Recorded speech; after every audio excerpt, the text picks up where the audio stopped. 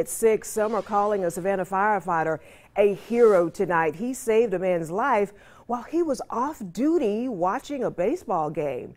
News 3's Kelly Antonacci spoke to the firefighter today about those scary moments. Kelly. Trish, he says it happened very quickly. 1 second he was sitting with his fiancee watching the Savannah Bananas, and the very next he was rushing down the bleachers to help a man he says wasn't breathing.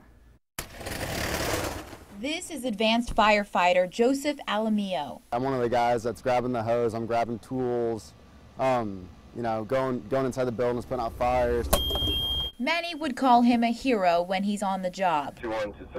I wake up every morning excited to come to work. And now many call him a hero off the job too. 1 week ago he was enjoying a Savannah Bananas game with his fiancee when he spotted a man slumped over in his chair. He was unconscious, not responsive, no pulse, no breaths. So Alamillo and a few other nurses jumped into action. They gave the man CPR until he regained consciousness.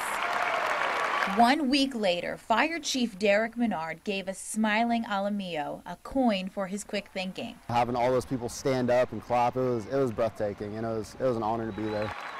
Despite those loud claps, Alamillo is still humble. Savannah being the tight-knit community that it is, I feel like even if I wasn't there, he still would have been taken care of. And that's why he says he laughs when his friends call him by a new nickname, Golden Boy. When you take the oath as a firefighter, you'll hear everybody say it, but once you take the oath as a firefighter, you're a firefighter 24 hours a day, 7 days a week. Alamillo told me he wants to thank the Savannah Bananas for all of their support. Savannah Fire Rescue says the man Alamillo saved will be okay. Kelly Antonacci, WSAV News 3.